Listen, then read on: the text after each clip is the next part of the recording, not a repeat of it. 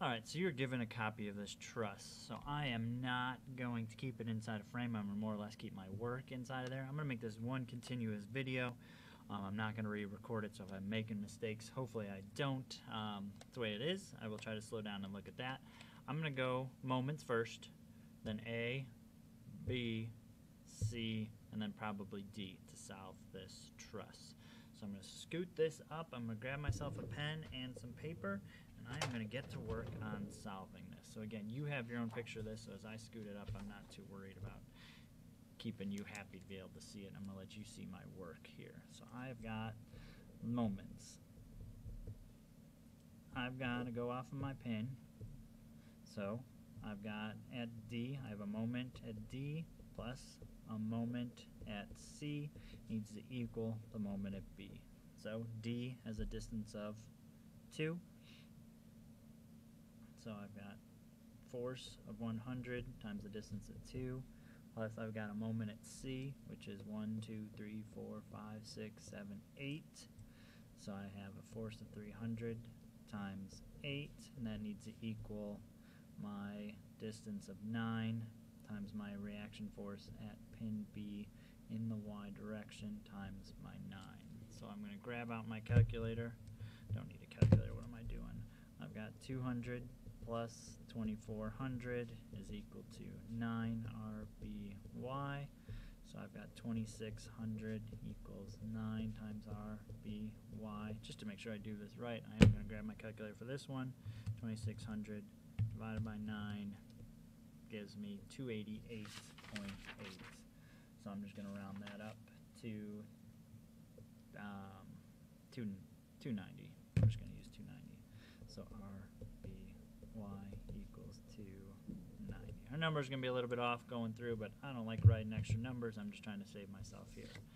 So at the roller, I've got reaction force at pin B in the Y direction equal to, not 900, that's where I'm getting lazy, 290. So, all together now, on my picture, I had at D, I've got 100 down. At C, I've got 300 down.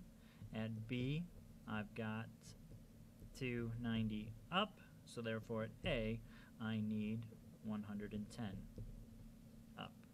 So I'm going to go over here, A, reaction force at pin A in the Y direction needs to equal to 110.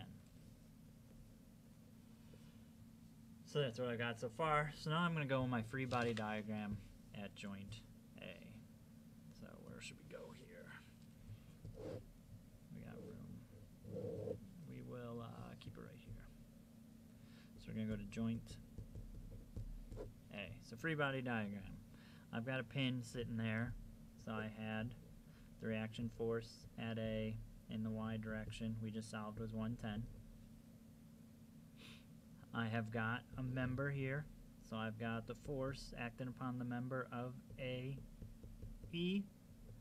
That is in the X direction, and I don't know its value.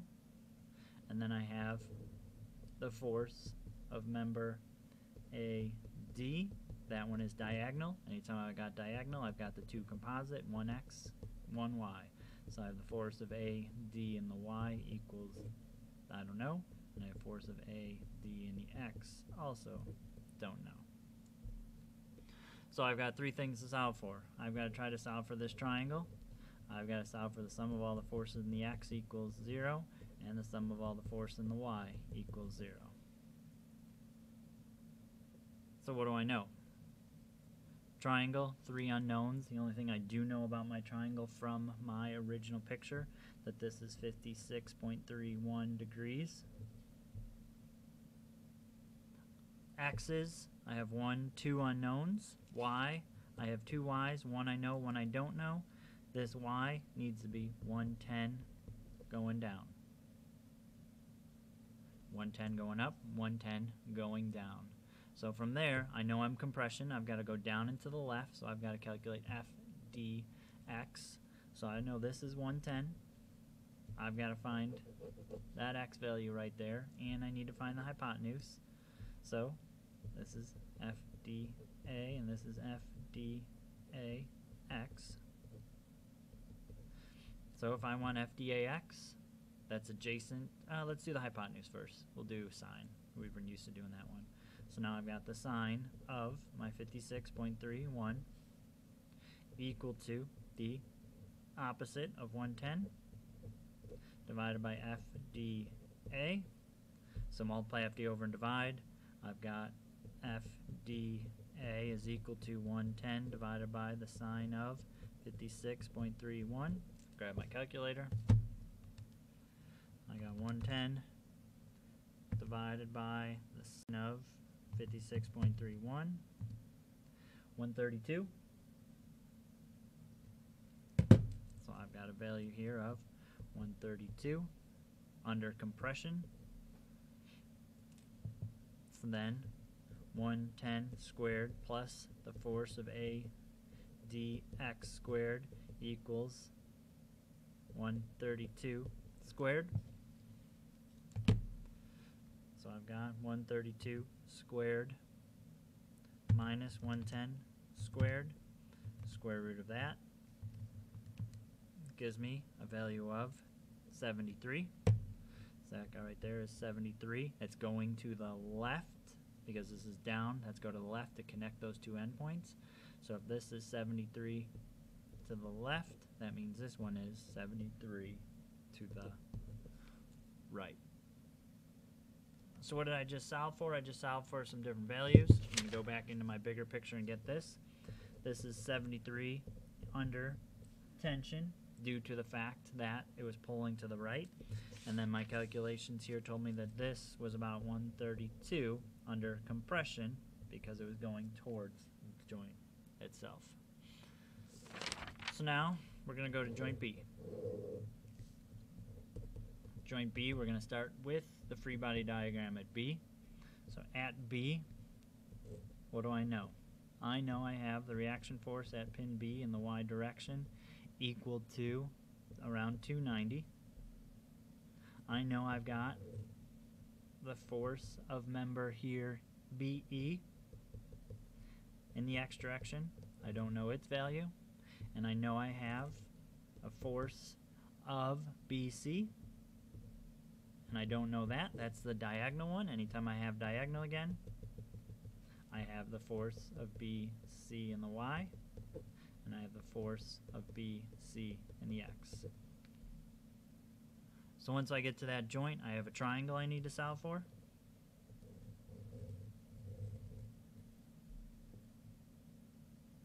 This is the force of BC, which I don't know.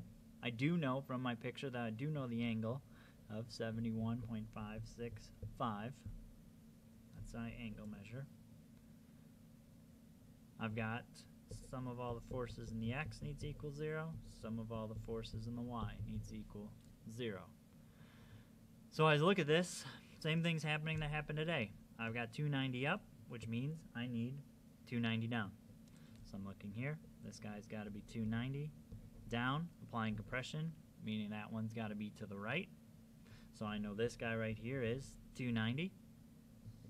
So if I want to find that hypotenuse, I've got, again, the sine of 71.565 equals 290 over force acted upon member BC.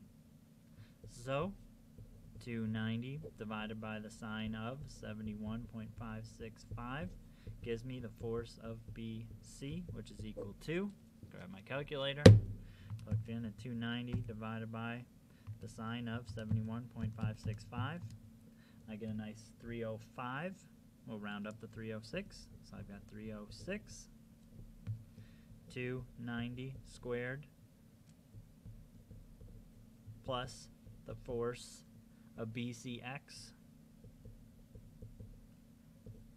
squared equals 306 squared. So I'll take 306 squared minus 290 squared, square root of that, square root of that answer. I get a nice looking 96. So I got 96.6, or I'll just go 97. I don't like decimals.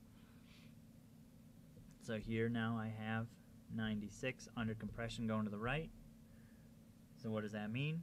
This guy right here has got to be 96 going to the left, applying tension. That's there. So if I go back into my big drawing, what did I just solve for? What did I just solve for?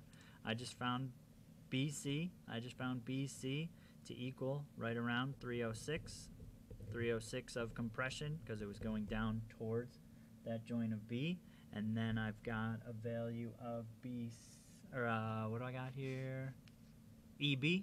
EB. I just calculated a value close to 96. So this is 96 under tension because it was pulling away. This one was going towards the compression, so that 96 has got to with there.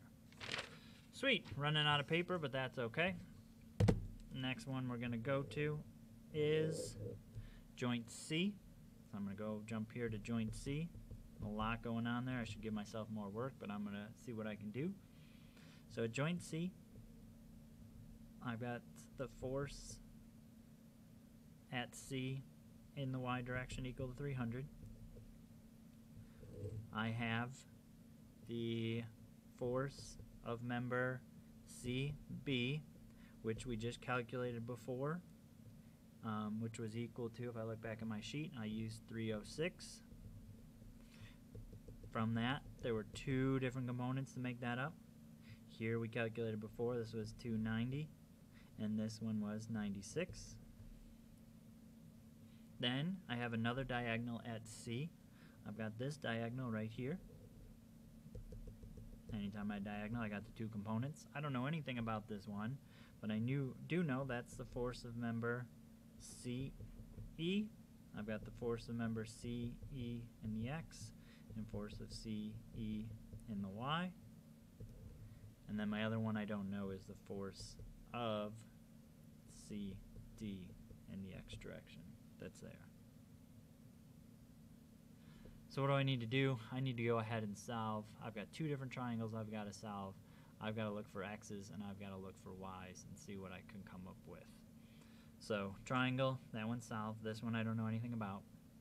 X's, I have two unknowns. Y's, I have two of them. One I know, one I don't.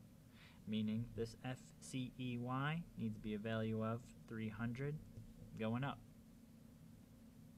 Now what starts to happen? I've got a side of a triangle and an angle. So if I go back to my sheet, I know that that side of that triangle is 300. According to my sheet, this is a 45-degree angle. 45-degree angle means this guy is also 300. So I can put this up here. That's also 300. Meaning I've got 300 squared plus 300 squared. And then the square root of that, giving my hypotenuse of 424.